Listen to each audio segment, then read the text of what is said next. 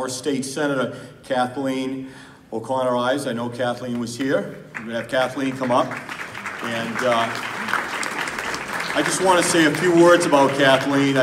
We've been very, very fortunate in the Lower Merrimack Valley to have her as our state senator. She's worked tirelessly on behalf of the whole district from Methuen down, and where she's going to be taking on some new adventures. Her and her husband have a new son, and she's worked tirelessly. She always takes phone calls. She's a real good person around public policy. She's worked well with all of us, and we're going to miss her, and we want to give her the Captain's Award. Kathleen?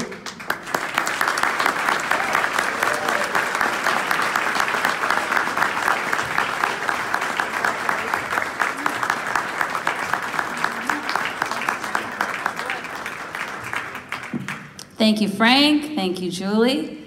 I'm still getting used to working with Frank in this capacity because we worked so closely together while he was sheriff, and it was a pleasure working with him.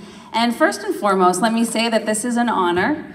I'm not big into recognition, but I do appreciate being among so many friends and neighbors, and Newburyport, Salisbury, this whole greater Newburyport area is really one big village, and we know it, and I cherish it. It's a very special place.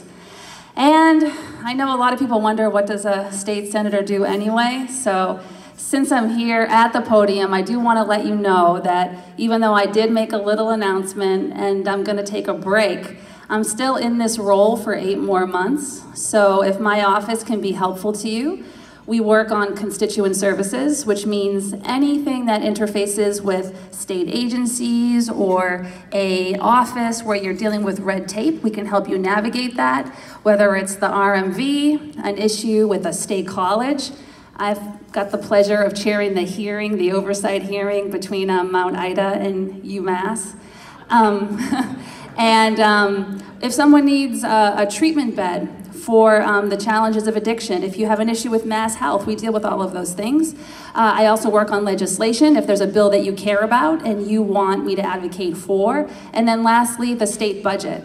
Tonight we just voted on a supplemental budget, and the House tonight has finished their deliberations on the House version of the budget. We're going to take it up in May. So that's the short version of what I do, but it is to serve you, and I represent 7 communities, North Andover, Methuen, Haverhill, Merrimack, Salisbury, Amesbury, and my city of Newburyport, and I love it. I've worked to make sure that when people think of what a politician is, they don't kind of wrinkle their nose, because in theory, to be a politician is to be diplomatic and listen and problem solve, and it always takes a team. I have a team of amazing people in my office. Haley Klein, my chief of staff, is here with me tonight. A lot of you know her. And of course, I saw Mayor Holliday here, and I work with all of my municipal leaders as well, because it does take a team effort to get anything done. And I just appreciate this opportunity to say thank you. Thank you for the support. I'm absolutely at your service for the balance of my term. And it's also kind of cool to get this award right here, because I was looking out at the waves crashing against this building. And when I was a kid, I used to come here to play skee ball. And you know, if you remember the Matterhorn and the water slide and all those cool things, it's kind of come full circle. And for me, being a politician is really about giving back. You know, our heroes are our first responders and our teachers and our nurses and our military and our social workers, and the list goes on and on and on.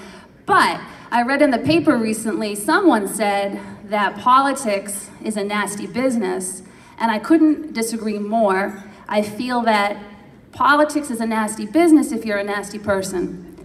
And politics is about people.